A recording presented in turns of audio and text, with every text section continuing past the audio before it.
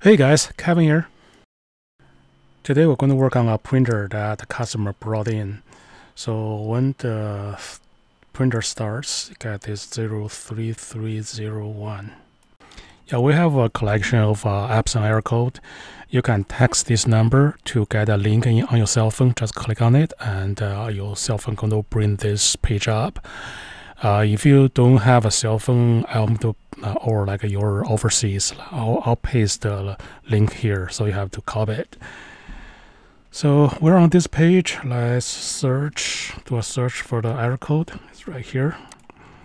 So the error code, the meaning is the character returns fields broken. CRCM failure. So something blowed up. And the inside there seems lots of red ink in there. The left side look good, and let's take a look of the right side. And I can see some ink on the magenta cartridge, and also lots of red ink on the cable. So I'm going to take the printhead off and take a look. If you don't know how to take the printhead off, here's a link. I'm going to put a link above, and I'm going to put a link in the description. Oh, it's red and juicy, just the way I want it.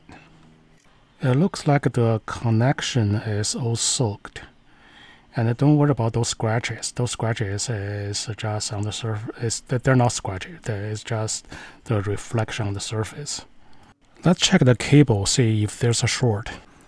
Normally, if you have a short, it's going to be on the side that supports the power. Okay, it looks like the thing is burned out, so there's a short.